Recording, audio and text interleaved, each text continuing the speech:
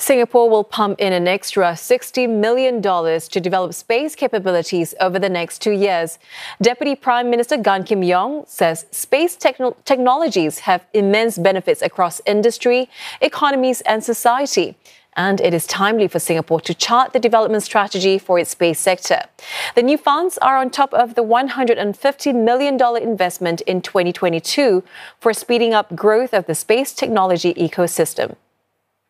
As we look ahead to a new era of possibilities and opportunities in space, Singapore can be a key hub of ideas, innovation, and impact for the global space industry.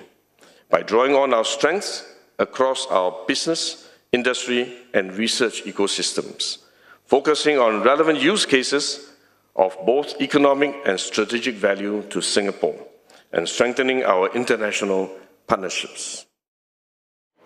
DPM Gan was speaking at a space tech event at which Singapore also launched a new initiative that uses satellite technology to tackle sustainability and humanitarian challenges.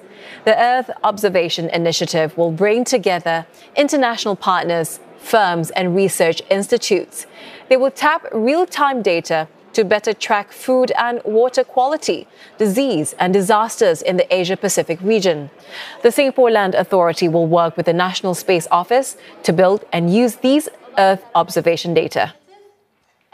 I think out of Singapore, for Southeast Asia, our satellites are in the near equatorial belt. So that allows for higher revisit rates, allows for useful applications within the equatorial region, right? So it's actually very complementary to global issues because we want to help to bridge that gap and enable all these problems to be solved as a whole.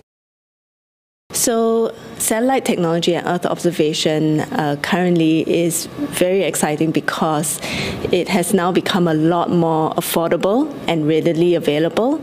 So the quantity of data is there. There are Southeast Asia is sending 60 satellites up into space, many of them Earth observation satellites in the next 5 years. And that means that data is a lot more readily available.